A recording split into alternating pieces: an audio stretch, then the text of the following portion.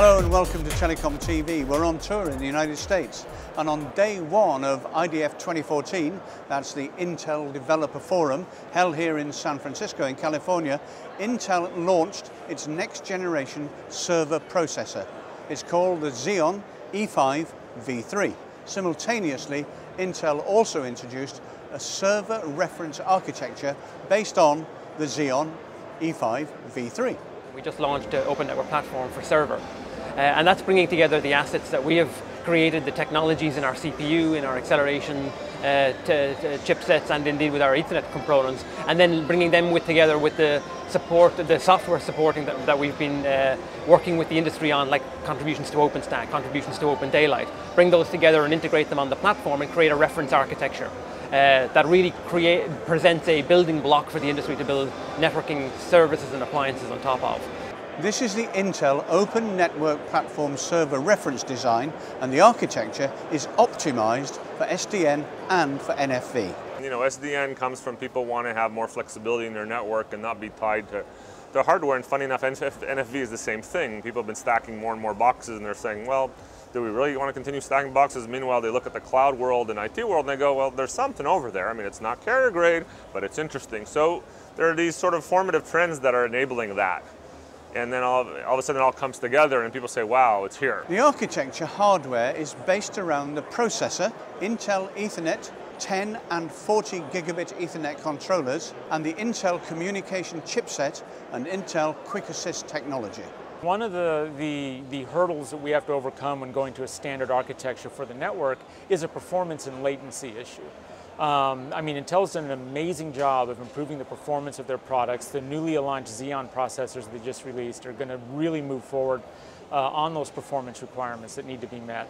But there's still some extremely low latency, extremely high throughput requirements in the industry that a standard general purpose CPU struggles with when you really push it to its limits.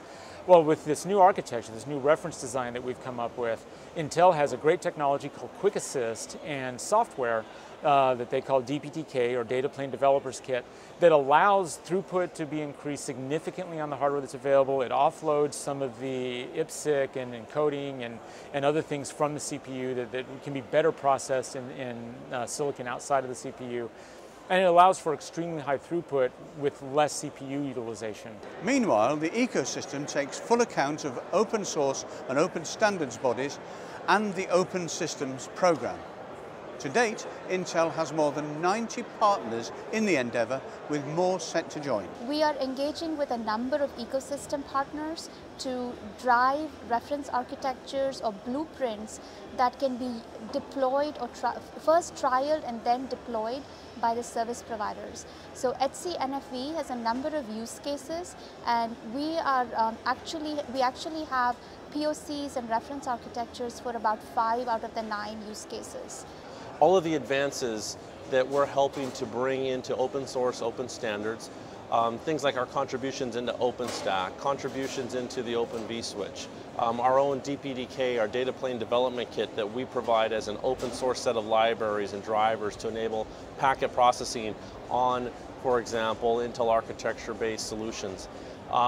These are a set of ingredients that we are taking and bringing them together as a recipe into a reference architecture that fundamentally allows you to enable networking on the server. This is a reference architecture that is focused across telco, cloud, and enterprise, and it is specifically a foundational reference architecture that we're using to enable and continue to advance what we can do with our Intel Network Builders ecosystem. Ultimately, the goal is to take our ecosystem partnerships, combine them with the reference design, and accelerate trials and deployments like we talked about. All the ecosystem partners eventually want to be found by the service providers. They want to actually get trialed and deployed, and that's how there's revenue and business value for everybody in the ecosystem value chain.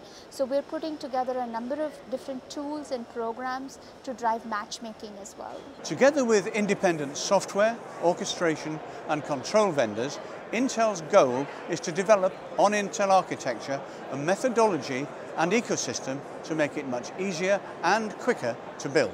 We launched a network builders program last year, and we've actually reconvened many of those members here at this event, and it's exciting to see how much progress they're making.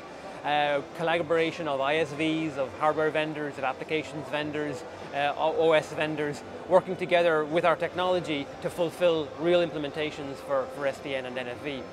When you bring all of that together and help the end customer, whether they're an enterprise customer, a telco service provider, or a cloud service provider, to bring that proof of concept out into the market and actually deploy it as a real set of services.